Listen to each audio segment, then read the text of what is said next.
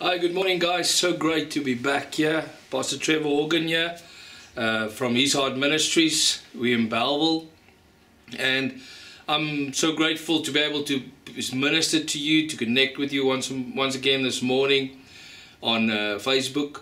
And lately we've got some of my family and everyone that's in Pretoria and Boksburg and so on, and Veld, St. Helena Bay, or wherever, listening as well, and a lot of friends and so on. So it's so great to be able to minister through Facebook as well. And you know, I really want to speak to you this morning. We're looking at the 10 roles of the Holy Spirit, and what I wanted to discuss with you this morning, how the Holy Spirit gives us wisdom and revelation and power, because I really sense that the church has really shifted back to the work of the Holy Spirit, the working of the Holy Spirit. You know, for a long time the church has been focused on many things and teaching and so on, but the church is coming back to the working of the Holy Spirit, and I believe that the Holy Spirit has been the most valuable thing that Jesus has left for us. In John chapter 24 and 26, he talks about that he is going to the Father, and that he will leave us the Holy Spirit, the Comforter, Helper, that we looked at in the first lessons and so on. And that the Holy Spirit is the most valuable person or entity or thing that God has left us. And I don't want to say a thing, but he's a person that Jesus has left us. He's left us part of himself, the character and the personality of God, the very nature of God. He left inside of us to dwell in us as believers, and we need to realize what we have received. We need to come to a place of understanding the true power and anointing and what we have received from God. But before we start this morning, let's just pray. And I believe that God's going to minister to you this morning, and open your heart and open your mind right now. Father, we just come to you this morning in Jesus' name, Lord, and I pray for every person that is listening to this message online this morning. Father, I pray that the eyes of their hearts will be flooded with light this morning, to understand what you have called us to and what you have given us in the form and by the person of the Holy Spirit in our lives. And Lord, I pray that you will come and just reveal him this morning. Holy Spirit, come and reveal yourself this morning, that we will understand the greatness we have in you, and we worship you, we praise you, we exalt you in Jesus' name. Amen. You know, so many times we hear about the Holy Spirit, we talk about the Holy Spirit. As believers, we are being prayed for to be filled with the Holy Spirit and all these things. But I don't think we always realize how important he is. You know, it's easy to talk about it, but sometimes to really talk about it and to really, this is a Selah moment. It's where the Bible says stop and think. And again this morning we need to stop and think, what has God really given us when he gave us the Holy Spirit? And the Holy Spirit is such a powerful force, and there's so many things we can call the Holy Spirit, but besides that, he's a person. He's a powerful force. He is the very power of God. He is the very presence of God. He is the very mind of God. He is everything that is God. He is that in the Spirit inside of you as a believer. And if you can grasp this morning, if you can understand this will change your prayer life. This will change the way you look at circumstances. This will change the way you approach decision making. This will change the way that you fear things and all these things, realizing that God is inside of you.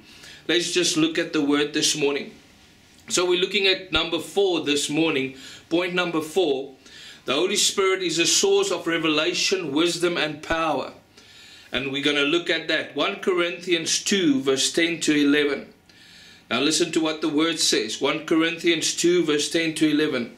These are the things God has revealed to us by his Spirit. The Spirit searches all things, even the deep things of God. For who knows a person's thoughts except for their own spirit within them? In the same way, no one knows the thoughts of God except the Spirit of God. I'm just going to read to you what I've written down here, and then we're just going to discuss this scripture for a few minutes. So, God gives His followers the Holy Spirit so that we may know Him better. First of all, so that we can know Him better. Because it says there that, and we're going to look at that, so that we can know Him better.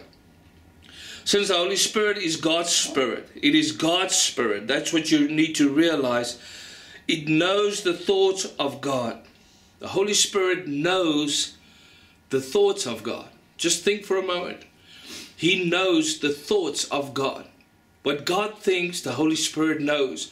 What He has in His heart, the Holy Spirit knows. What is making Him tick, what makes Him excited, what makes Him sad, the Holy Spirit knows. Realize that He knows the heart of God. It's so powerful. The Holy Spirit opens believers' eyes to the hope of salvation and the inheritance they have in Christ.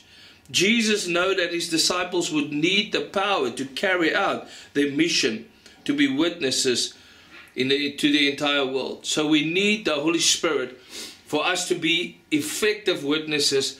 We need the Holy Spirit to empower us, and we need the Holy Spirit to open our eyes, that we will understand the hope of our salvation.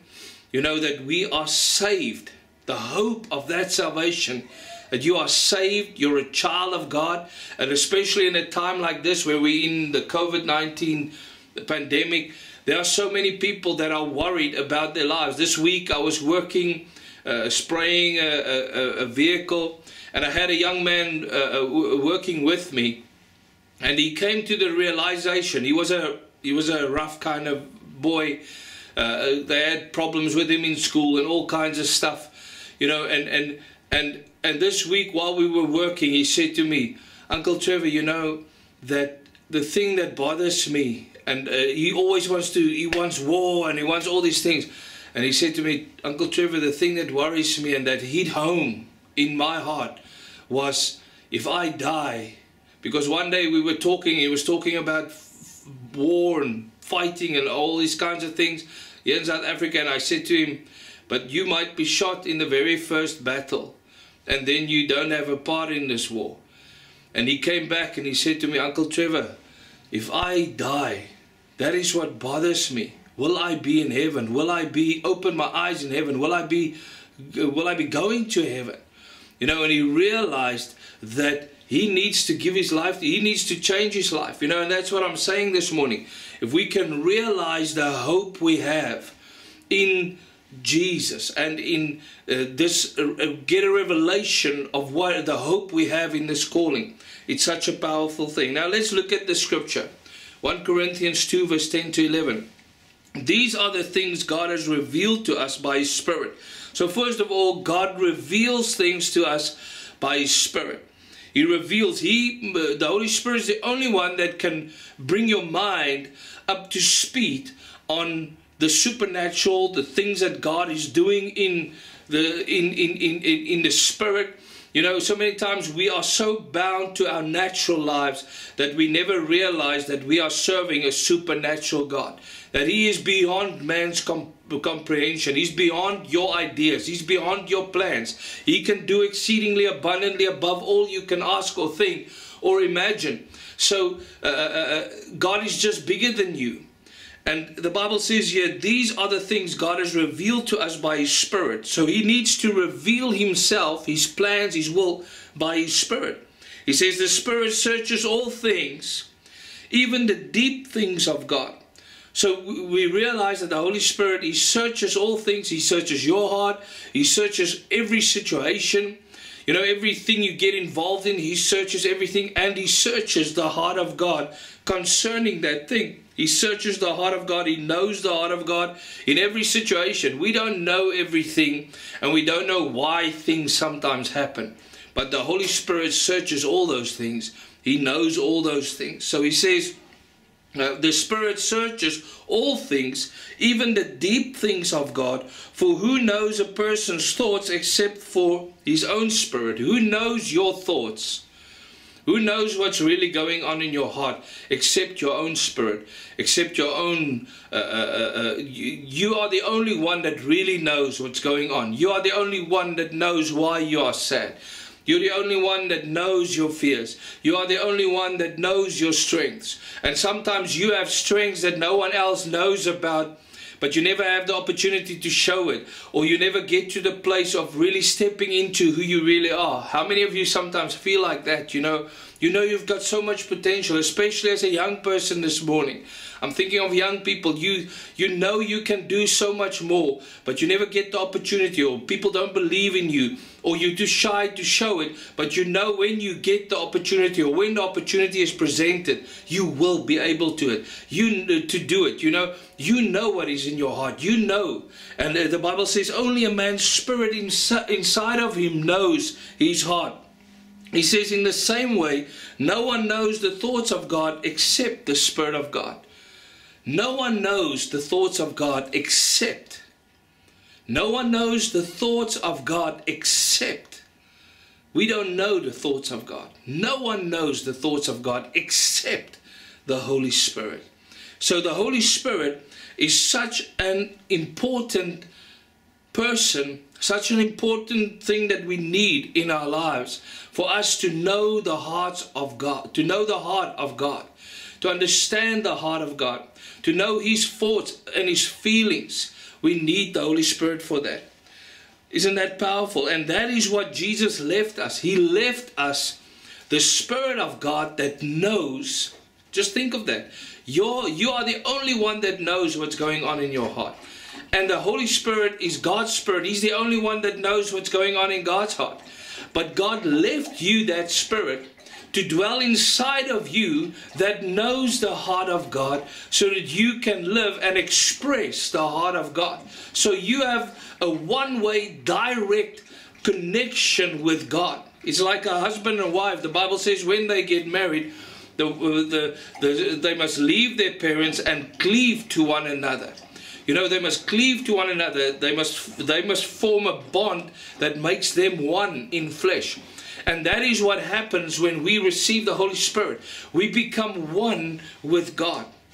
You are like, you become one with God. I know the Apple, I don't know some of the other, your tablet, when you have your phone and your Apple tablet or whatever, they synchronize with one another. So whatever you do on the phone happens on the tablet, and whatever you do on the tablet goes to the phone. So they connected with one another. And in the same way, if you can understand it that way, that is the same way we are connected with God. As soon as God does something in the heavens, or He thinks something, He's got a plan for something, He wants to do something, it comes up in your spirit immediately. It's downloaded in your spirit. And suddenly we have this prophetic kind of feeling that we need to talk about this. We need to do this. We need to go and phone that one. We need to go and see that one. The heart of God is immediately revealed. And that is how you sometimes hear the voice of God. You hear the Spirit of God. And you know the things of God. You know, so it's important that we need this. And I believe that as I'm saying this, many of you are saying, yes, that is what I need. You know, and I know in decision making in times of trouble, we need to be download directly from God. We can't just listen to people all the time. And today we hear there are so many lies, so many things happening. So we can't just listen to people all the time. We need to get to a place where we start hearing from the Lord. And I believe that that is the time that we as the church are entering in now. I believe that that has been downloaded to me from God. And I know it's been downloaded to many people and many pastors and many ministers, because I've seen over the last few months, everyone is talking about the Holy Spirit and the guiding of the Holy Spirit and the power of the Holy Spirit and the healings and the miracles and all these things. And we were listening to Pastor Maldonado last night about the supernatural, you know. the church is coming back to those things. It's like it's been downloaded to the church everywhere. It's like the church is being activated to rise up and to start doing the will and the plan of God. So it's so important that we realize this. So let's just continue. The Bible says in Acts chapter 1 verse 8, he says, Jesus told his disciples, but you will receive power, ability, efficiency and might when the Holy Spirit comes on you, and you will be my witnesses in Jerusalem and in all Judea and Samaria and to the very ends of the earth. So we realize in Acts chapter 1 verse 8, the Bible says you will receive power. So we have that power that we receive from the Holy Spirit. We said that He gives us wisdom, revelation and power.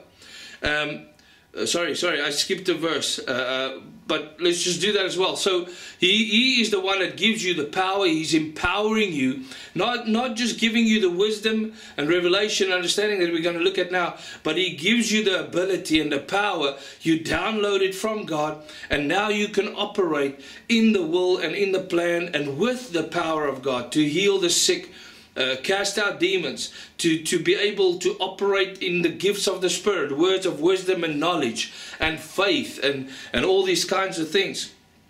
So let's just look in Ephesians chapter 1 verse 17 to 20. Ephesians chapter 1 verse 17 to 20. Now the Bible says, for I always pray, and this is Paul now praying.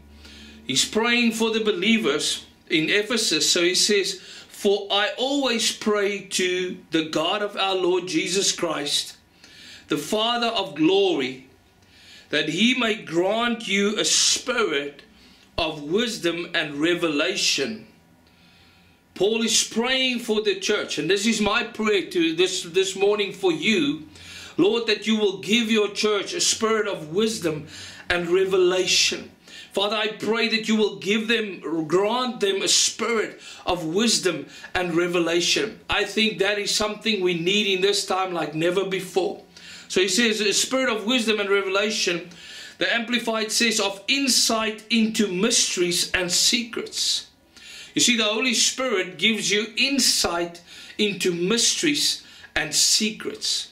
When you pray in the Spirit, we believe in praying in tongues. We believe that you are baptized with the Holy Spirit. And when you receive the Holy Spirit, like we said in Acts chapter 1 verse 8, they had to go and wait in Jerusalem until they receive power. And when you receive power, you can become, you have the ability and the efficiency and the might. When the Holy Spirit comes on you, like we said, and you will be my witnesses in Jerusalem. It gives you the might and the power to be a witness with signs and wonders following and confirming the word of God. So it's important here where Paul says, I pray that the Lord will give you a spirit of wisdom and revelation, of insight into mysteries and secrets. When you have the Holy Spirit, we believe that when you pray in tongues, you pray secrets. You pray the perfect will of God. And I don't have time to go into all those scriptures, but we pray the perfect will of God. We pray secrets. We pray things concerning the future that has not happened yet and that we don't even know about, but we pray those secrets by the Spirit. And when we pray it starts manifesting and it starts happening.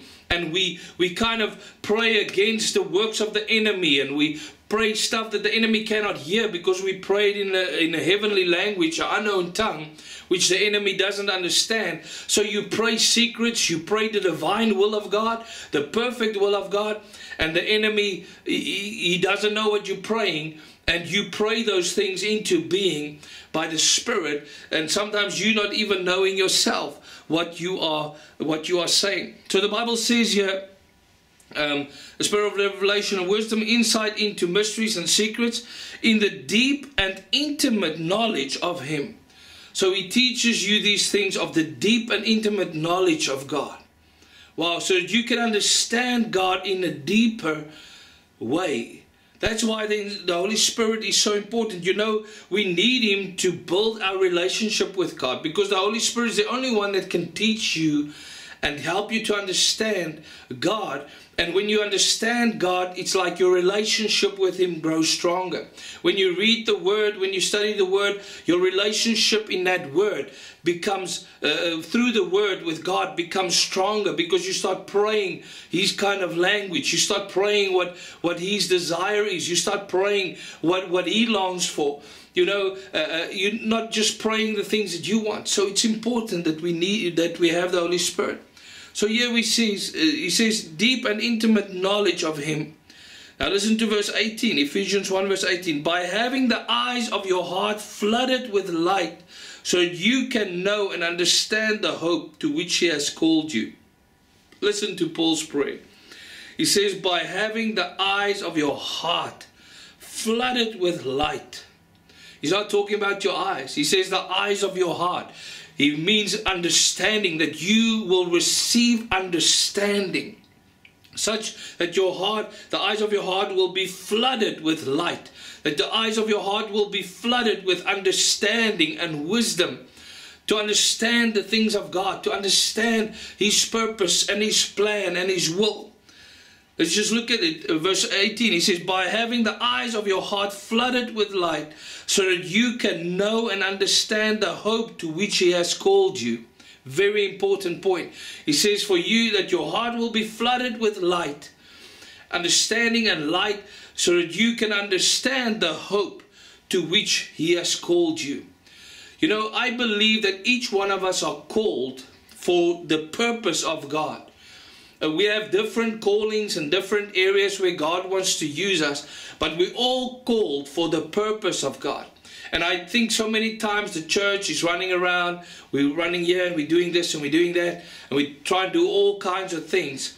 But are we really following the purpose of God? What is God's purpose? I think Rick Warren or someone wrote a book a while ago, The Purpose-Driven Church. You know, and that we as believers, we need to find the purpose of God. You need to find the purpose for your life. Why has God, why are you born? Why has God placed you on earth? What is your talent? What is your gifting? And in that searching, going to the church and start growing in God, eventually Paul is praying here that your heart will be flooded to understand the purpose to which He has called you. And I believe for every believer, for you, when you realize what you are called for, realize what God wants to do with your life, then your life makes sense. Suddenly everything you do, you can plan around that purpose. You see, because if you plan your life around the purpose of God for your life will be successful. So many times we want to plan God around our purposes and our plans and what we want and what we desire. But we need to find God's purpose and then plan our lives around His purpose. And when we start doing that, then all our plans will succeed. Then favor will come upon your life. The blessing will come upon your life. Goodness and mercy will follow you all the days of your life when you start finding His purpose. And this is what Paul says. He says that the eyes of your heart may be flooded with light, so that you can know and understand the hope to which He has called you, and how rich is His glorious inheritance in the saints. He's set apart ones. He talks about God having inheritance in the saints. God has got an inheritance through us. He's got an inheritance in the saints. Maybe I'm translating this wrong, but for me, it says that we are the ones that are actually bringing God's inheritance. When Jesus died on that cross and He gave His life, He paid the price for the sin of the world, and He sacrificed His life, and He became the final sacrifice upon the cross for the sins of the world, and the sins of the world was forgiven. Suddenly the relationship between man and God opened up again. Where man was separated from God, that relationship was restored. He went to heaven, He left His Holy Spirit, the Holy Spirit to indwell us as believers, to carry the very presence of God again. And as we carry His presence, we become like Him. And as we carry His presence, we are moving into that purpose of God. And His purpose is to bring the whole world back to Him, to turn every heart of man back to God, to bring people to salvation, to bring them into a place of understanding and knowing God, into a relationship with God. Not just getting saved, but bringing them into a relationship with God where they start developing that relationship with God. That is the purpose to which He has called us. And we are the ones, that is His inheritance. That is what Jesus paid for. That is what Jesus died for. That is His inheritance, is the earth. We belong to Him. The Bible says all of creation are waiting in eager expectation for the sons of God to be revealed. The earth is waiting for us to be revealed. The earth is waiting for the church to rise up in such power and authority so that the world will know and will turn to God like never before. I believe we're going to see the greatest revivals in the earth before Jesus returns. And the ones that are just waiting for Him to come and to take us out of all these problems, I've got a big surprise for them. It's better that they go and just be with Him. But for us that are here, we want to fulfill that purpose and bring that inheritance that belongs to Him into His hands, unto our God. Bring it and present it to Him. That is our purpose, to bring that inheritance to Him. You know, just follow me in this. It says now, and that is His glorious inheritance in the saints. Now, Ephesians 1 verse 19, and so that you can know and understand what is the immeasurable and unlimited and surpassing greatness of His power and in and for us who believe. Paul is praying here and he says, so that you can know and understand what is the immeasurable, unlimited and surpassing greatness of His power. Wow.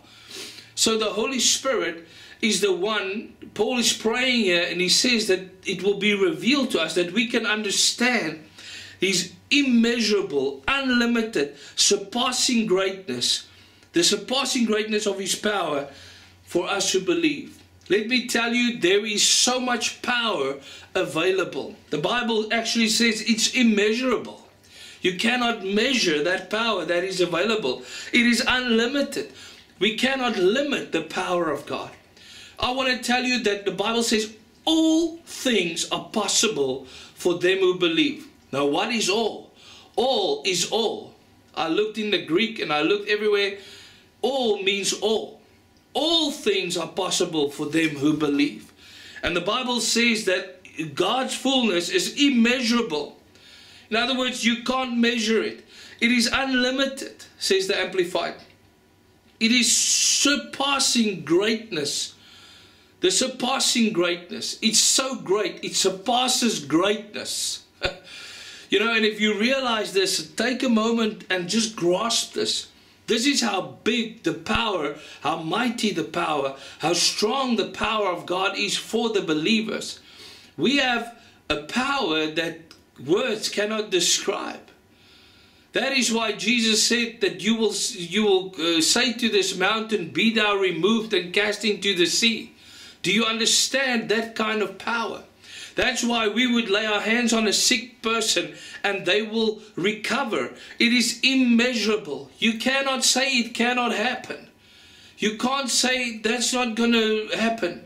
It is immeasurable. It can't be stopped. You can't. There's nothing about God that you say. This week I had people coming to me and saying, Trevor, but what if this, what if that? Then I just said, I don't know. With God, all things are possible. You know, you can't say this or that, or you don't know about this. With God, all things are possible. He can use anybody. He can do anything He wants to, because He's not bound to the natural. He is a supernatural God. He is above the natural.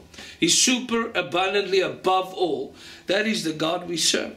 And if we can understand it, He says that what is the immeasurable and unlimited and surpassing greatness of His power in and for us who believe.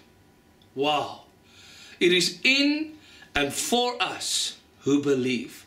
That power, God's power, is in and for us. So in other words, God has got a purpose for your life, and He has given you a power that cannot be measured by any person, any man, anything. It surpasses all things. and it is in you, and it is for you who believe. Wow. So this makes it that nothing is impossible for them that believe. So the Bible says, as demonstrated in the working of his mighty strength, he demonstrated his power. Verse 20, which he exerted. That exerted, it actually means the effort he put into that. That which he exerted, making an effort, I wrote it in brackets here, in Christ, when he raised him from the dead and seated him at his own right hand in the heavenly places. That exerted means the trouble he went through, the effort he made by raising up his son. First of all, by sending his son. For taking his son and making him into a baby and a seed form, entering a woman, and then being birthed into the earth. He had to go through so much effort to get that thing done, to have his son in the earth and let Jesus walk through the earth for 33 years without sin, not breaking any law, fulfilling every law, living a perfect sinless life. And let me tell you, on that note, that is where we are heading as his children. God wants us to get into a place where we will walk in the perfect character of God, where we will walk. That is what I'm saying about immeasurable. If you are saying, yeah, but I'm not holy, I'm not so great.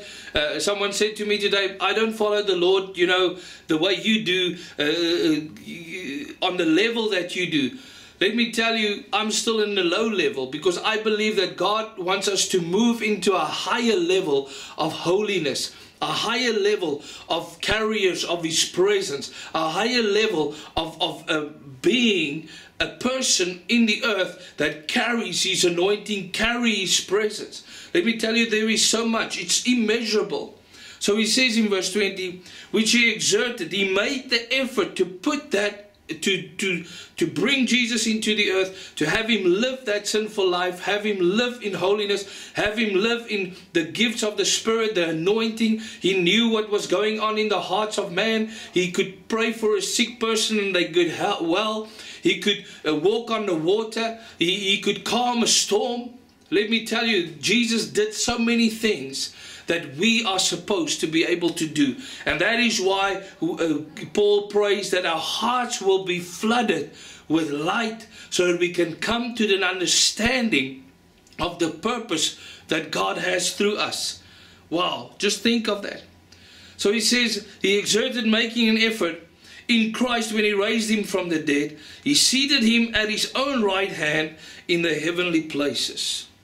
So God made that effort to send his son, to have him die on the cross, to raise him back up to life again. He made that effort so that we don't have to die, so that we don't have to live a life in fear of death, because we know, like Paul says, to be absent from the body means to be present with the Lord. So what we are doing now is just the start of our lives. But when we die, immediately we carry on to the next life, being with God and living a full life. It continues forever, because we are immortal already. You are not going to die. Maybe in the earth you'll die, but you're not going to, your spirit will live forever. You will always know what you've done in the earth today. When you're in heaven one day, you can still remember what you're doing today. So whatever you're doing today, think of that. You are always going to be in heaven thinking, why didn't I rather do that? Why didn't I rather spend time with God? Why didn't I rather win souls? Why didn't I rather pray for the sick? Why didn't I rather do that instead of this that I'm doing? Maybe stealing and killing and cheating and all these kinds of things. And then you get saved right at the very end and you go to heaven, and then you look back on your life and you say, wow, I missed all of that. I missed all of what God has for me. I need to carry on. But I just want you to realize this. The Bible says in 1 Corinthians 2 verse 15, and Paul prayed that, he said in the previous verse in Ephesians, he said, Lord, I pray that the eyes of their hearts may be flooded with light, that they will come to the understanding, you know. But in 1 Corinthians 2 verse 15, he's talking about to the Corinthian church. And Paul is talking about a spiritual man. You know, I believe that we need to come into the fullness of the spiritual man that we should be. That you are a spiritual man, you are a spiritual woman, you are a spiritual being, you're a spiritual young man, a young lady. Let me tell you that you are a spiritual being. He says, but the spiritual man tries all things. He examines, investigates, inquires into, questions and discerns all things. He's talking about a spiritual man. You know, and I believe that we need to raise our level of, I don't want to say spirituality, but we need to raise our level of character and carrying the character of God. And here Paul is explaining what a spiritual man can do and what he looks like. Listen to this. He says, but a spiritual man tries all things. In other words, you test all things. He examines, investigates it, inquires into. He asks the right questions. He sees the right things. He investigates it. He questions and discerns all things. So a spiritual man has got a mind that can see everything that's happening around him. He understands the heart. He can see the hearts of people. He can see their feelings. He can pick up their emotions. He can examine them. He can examine things. He can look into everything. Whenever people come, he kind of has a spiritual idea. But this is what this guy is planning. This is what he picks up the whole situation. This is what he's actually saying here. He investigates, inquires into, questions and discerns all things. Yet is himself to be put on trial and judged by no one. He can read the meaning of everything. That is a spiritual man. And when you look back, you'll see that is what the description of the Holy Spirit. He says the spiritual man,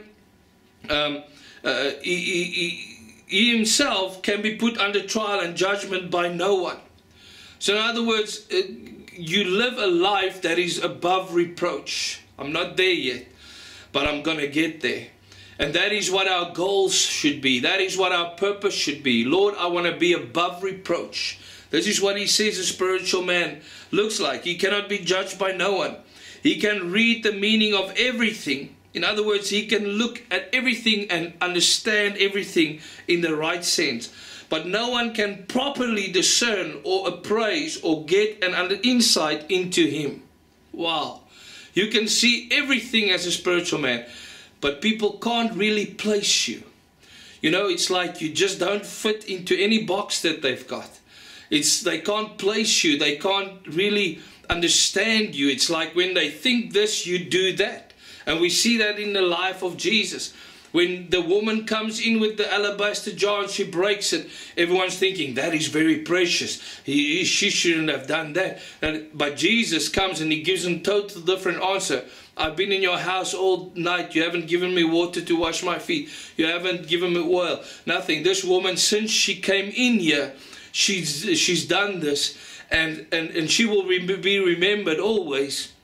And you know, Jesus just has the opposite reaction. When Zacchaeus is sitting in a tree, nobody likes him, he's a tax collector. Jesus comes in there and he sees him and he says, come down from there. He does the opposite of what everybody wants. He does what nobody expects. The man sitting with the Zacchaeus sitting at the, or the man sitting at the pool of Bethesda. Jesus comes there, they expect him to put him in the water or to help him to get into the water, but Jesus comes and says, get up, take up your mat and walk. You know, he does the opposite. He comes to Peter and the disciples on the water, he walks to them on the water. I mean, he does what no one else does. That is a spiritual man. And I want to encourage you with this word tonight. Listen to what he says. No one can really judge him. When I was in Africa, I went and I at the time where I spent I wanted to build overlanders to take people on tours into Africa, like a truck with a bus thing on the back, and then you take them on an overland tour. But I wanted to do that in a mission outreach sense. And that's why I came back and I started with the trucks to build one, and then I just got into the transport and never got out. But while I was there, I spoke to this one guy, and he said to me, Trevor, you know, they train us in our training that you mustn't be the same every day. One morning you must get up and you must be friendly and you help everyone and you cook and you do stuff.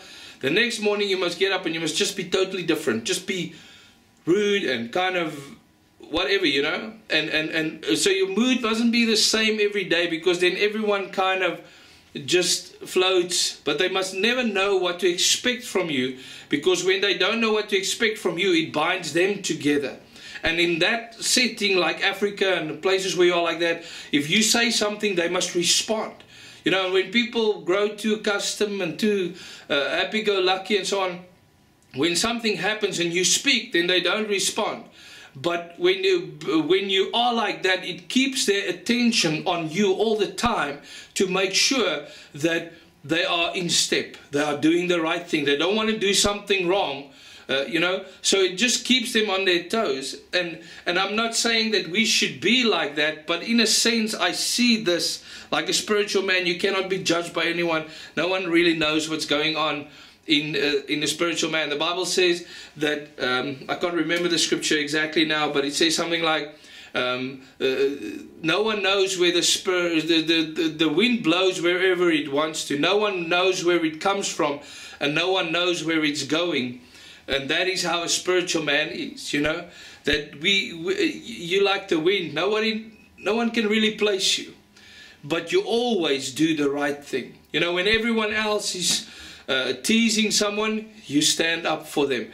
When everyone else is breaking someone down, you lift them up. You know, you always do the right thing. You don't do things the way the world does. It's powerful. Now listen to this. The Bible says everything, but no one can properly discern or appraise or get an insight into him. And then verse 16, for who has known and understood the mind, the counsels and the purposes of the Lord? He asks this question. He says, who understands the mind and the counsels and the purposes of the Lord? We said right in the beginning, no one knows the heart of a man except the spirit of a man. In the same way, no one knows the heart of God except for his own spirit, for the Spirit of God. Now he comes with the same thing. He says, for who has known and understood the mind, the counsels and the purposes of the Lord, so as to guide and instruct him? No one knows the counsels and the purposes of the Lord to instruct him. And gave him knowledge, and give him knowledge. So we can't give God knowledge, we can't tell him anything. He says, but we have the mind of Christ, the Messiah, and do hold the thoughts, the feelings and purposes of his heart. Listen to this statement. He says, but we have the mind of Christ. Wow. This is one of the most powerful verses in the Bible. I actually built my life and my ministry around this. Because he says, but we have the mind of Christ. You have the mind of Christ. When you are filled with the Holy Spirit and you become a child of God and you're filled with the Holy Spirit, baptized in the Holy Spirit, you have the mind of Christ. He says, who can know the thoughts of God and the purposes of his heart? We can know it because we have his Spirit. Except for his Spirit inside of him, we have his Spirit inside of us. But we have the mind of Christ, says the Bible, the Messiah, and do hold. The Bible says we do hold the thoughts, the feelings, and the purposes of his heart. Let me tell you that you have in your hands the thoughts, the feelings, and the purposes of his heart. You know, you can know the thoughts of God. You can know the feelings of God. Think about that, the feelings of God. You can feel what God feels. The purposes of God. The thoughts, the feelings, and the purposes of God. You can know what God wants to do in every situation. What is the purpose for this situation? What is the purpose for him doing that? What is the purpose that you are in this place? What is the purpose why this is happening in your life? Whatever it is, you do hold the thoughts, the feelings, and the purposes of his heart. God's heart. You carry God's heart inside of you. You know the thoughts, the feelings, and the purposes of his heart. That's why we call our ministry His Heart Ministries as well. Because I believe as believers, we must follow his heart. We must catch his heart. We must catch his purpose. We must catch his plan. Because it's his plan and his purpose that will bring us into the power and authority and spirituality that we have, and we already have it. We do hold the thoughts, the feelings and purposes of His heart. And I want to bless you with that this morning. I'm just going to finish up here with that. So this morning I want you to listen to this message again. Maybe I said a lot. Maybe it's simple to you. But if you can grasp this and start building your life around this and start pursuing this, it will change your life. It will change the way you think. It will change the way you hear the voice of God. It will change the way you see things. It will change the way you are acting and you are managing your life at this point. So this morning I just want to give you an opportunity. Maybe you've listened to this and you say, Pastor Trevor, I need Jesus in my life. I realize that I've been walking the wrong way. Maybe I've been spending my life in the wrong way right up till now. But now I realize that I need the Holy Spirit in my life. And I'm going to pray for you right now that God will flood your heart, the eyes of your heart with understanding, so that His Spirit will come in you, that you will be filled with His Spirit and power, and that you will understand Him. So I'm going to pray for that right now. And if you are in a situation where you are struggling, maybe in a situation where you don't know what to do, you don't know where to go, you don't know who to listen to, you do hold the thoughts, the feelings and the purposes of God in your heart. You have the mind of Christ. If you draw from God and you draw from the Holy Spirit, He will guide you in His perfect will and plan. And I'm going to pray for you right now. Father, I just pray for every person this morning listening to this message. Father, I pray that you will open their hearts, open their minds. Father, help them that the eyes of their hearts will be flooded with light, so that they will see and understand your purposes, your plans.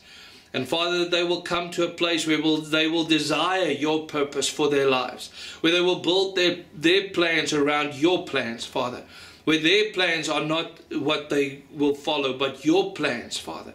And that in everything they do, they will seek your plan and your purpose in that. And that will line up their lives into the direction it should go. And Father, I pray that you will give them clear direction. I pray that you will open their hearts, open their minds, open their spirits right now, in Jesus' name. Father, they will realize and that they will move into that place of having the mind of God, the mind of Christ, in Jesus' name. We thank you, Father God. Amen. Right now, if you need Jesus in your life, maybe you've never given your life to the Lord, and you are saying, Pastor Trevor, I need Jesus right now. I want to ask Him to come into my life. I want to give my life to Him. Right now, I want to give you an opportunity. Maybe you've never done this before. Maybe you've done this before and you've backslidden and you just want to come back to God tonight. Maybe you're saying, hey, I have messed up my life. I want to tell you that He is gracious. He loves you. Nothing can separate you from the love of God, and He wants you back because He's got a plan and a purpose for your life. I'm going to pray with you right now. Just pray after me. Pray this prayer after me, and I'm going to lead you in a sinner's prayer. Give your life to the Lord this morning. Say, Father, pray it after me. Say, Father, I come to you in the name of Jesus Christ. I ask you, forgive me my sin. I repent this morning of my sins. And right now, I give you my life. I ask you, Lord Jesus, that you will come into my life, fill my life, in Jesus' name. For your word says, all who call on the name of the Lord shall be saved. And I call on your name right now. Jesus, save me, wash me, cleanse me, heal me, restore me. In Jesus' name. I accept you. I accept you as my Lord and Savior. I believe that Jesus, you died on the cross. You gave your life. You rose on the third day. And you're alive, seated at the right hand of God. You are the Son of God. And you paid the price for my sins. I am now a child of God. In Jesus' name. Amen. If you prayed this prayer, I want you to go and find a church. Go and read the book of John. Just read through the book of John in the Bible. It's in the New Testament.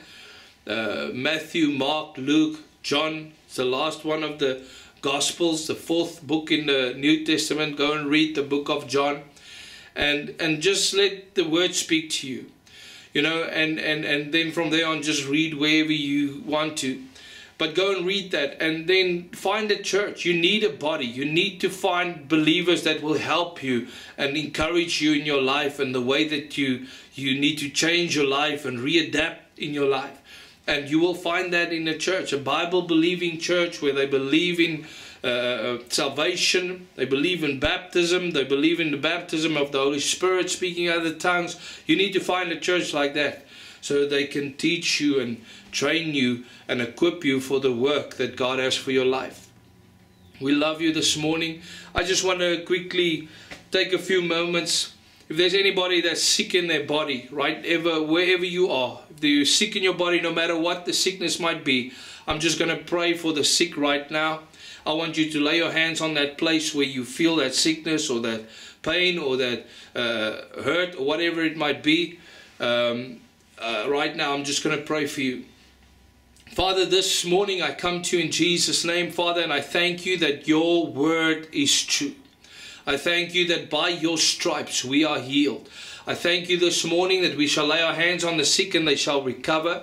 Paul even had handkerchiefs on his body, and when they handed it out to the people, they were healed. Father, Jesus healed the centurion's son or the servant while he wasn't even there. So right now, online, you move over these waves, Father, and as they touch the screen or whatever, or touch that place in their body, Father, you connect with them, you touch them, you heal them, and you restore them right now in Jesus' name. And I thank you, Father, for a miracle happening. Every blood clot, Father, that is in that body right now, it breaks up, it dissolves, and it goes in Jesus' name. Father, right now, every sickness, every back pain, every vertebra, every sinew, whatever in that body, Father, in that back, it pulls right now, Father God. Father, every arthritis and bone problem, Father, you heal it right now. I don't know sicknesses because I'm not focused on sicknesses. I'm not the kind of person that gives sickness a name. Father, every hay fever, every lung condition, every heart condition, every artery condition, Father, right now, you heal it in the name of Jesus. Father, I send someone with a leg that is paining, the right leg here near the calf. Father, right now I pray that you heal that leg in Jesus' name. Every knee problem, even elbow problems. I see elbow problems. Father, I thank you right now for healing people's elbows, Lord. Shoulder problems, Father, every area of their lives. In Jesus' name, you heal them. You heal them, Father God. I thank you for a miracle working power. Father, even cancer this morning, you heal them. You heal them. By your stripes they are healed. By your blood they are cleansed. They are saved. You exerted the very thing, Father, you made the effort to have your son die on that cross and raised him to life, and he took away the sins of the world. He healed the sickness. And Father, right now we have a right to be called children of God. We have a right to be healed. Father, you do not give sickness, you heal sickness. You do not bring sickness over people, you heal sickness in Jesus' name. Father, every sickness is not from you. I'm sensing there are people that not understand. You think God made you sick. God doesn't make you sick. I want to tell you, God doesn't make you sick. There are some sicknesses that will be for the glory of God, which the enemy has brought into the lives of people. But God will heal those sicknesses to bring glory to His name. And this morning I sense that kind of anointing flowing, where God is healing those sicknesses to bring glory to His name, where you become a testimony of the miracles. I even sense someone sitting in a wheelchair right now. God is touching you. He wants you to rise up. Right now, strength is going into that back. Strength is returning into those legs. Right now in Jesus' name. Father, I thank you for a creative miracle. I thank you for a supernatural miracle this morning. Healing them right now, touching them. I thank you for your power and your anointing present right now. Father, your word says, you send your word and you heal their diseases. Father, this morning I have sent your word. You have sent your Son, which is your word, like John says, Father, that became flesh and he dwelt amongst us. We thank you that your word came and he showed us the world. As the world, he showed us who God is. He showed us your power. He manifested your power. And this morning I thank you for healing every sickness, every disease, eye problems, ear problems. Right now, even throat problems. I sense people with throat problems. Right now, healing, healing, healing flowing right now into your body. Flooding from your top of your head to the tips of your toes, of your feet. Right now, it's just flowing. It's just flowing and touching and healing your body. In Jesus' mighty name. Jesus' mighty name. Thank you, Father God. And I sense there are people that are interceding for someone else. You are standing, Lord, my mother. I hear someone says, Lord, for my mother. And for children. You're praying for your children right now. Father, I pray that this healing anointing will flow even further through that person's minds and thoughts. Father, the person that are thinking of right now, that your Spirit will move to that place. Touch that body, touch that life. Even people in a hospital being healed right now. In Jesus' name. I just see it's like a stream of the Holy Spirit just going into the lives, every house. And from there on it just goes further into the lives of everyone else that you are thinking for, interceding for right now. Lord, I thank you for your healing power, and we will hear about these miracles in Jesus. It's easy to do it over online. It's easy to just pray like this, Lord. But Father, we thank you that it's the truth, that you are our healer. You are our healer, and that you move with your Spirit. You don't need the hand of a man. We can lay hands. But Father, you can still do a work by just speaking a word. And we speak life over those bodies in Jesus' name. Amen. This morning I just want to quickly share. Maybe many of you are not in the church at this point. And I believe that maybe God is laying on your heart. It's the end of the month, you know. Maybe you don't know where to tithe. You know, and I want to give you an opportunity to tithe into our ministry, His Heart Ministries. We will have our banking details at the bottom of the screen, so you can just go there. And if you feel like you want to sow, but let me just read the scripture, Malachi chapter 3, about tithing. It says, bring the whole tithe into the storehouse, that there may be food in my house. Test me in this, says the Lord Almighty, and see if I will not draw open the floodgates of heaven and pour out so much blessing that you will not have room enough for it. This is so powerful. The Bible says, He actually talks about you rob me. And with what? He says then with tithes and offerings. And He says bring the whole tithe into the storehouse. You know, and that is into the church. Into the storehouse is actually where they gathered things to build the temple with. They gathered it in the storehouse to build the temple, and for the temple to always have plenty and have enough. And I'm not saying today that a building is the temple or a building is a, but as the church, we are the body of Christ. We are His temple. And when you sow into a ministry, you sow into the body of Christ for the work of the ministry. Not for us as pastors to fly around and do all kinds of stuff and so on. You are sowing into the ministry to do the work of the ministry, and that's what we want to do. He says, bring your whole tithe into the storehouse, that there may be food in my house. You know, that there is enough in the house of God for us to do what God wants us to. For me as a pastor as well. I am working for myself at this point, but I also want to step into full-time ministry where I will be able to do the work of the Lord all the time. Do videos like this all the time. Do evangelism crusades all the time. So I can do the work of the Lord all the time. And I also need to be supported financially. You know, and don't be like the people that says, Lord, you keep him humble and we'll keep him poor.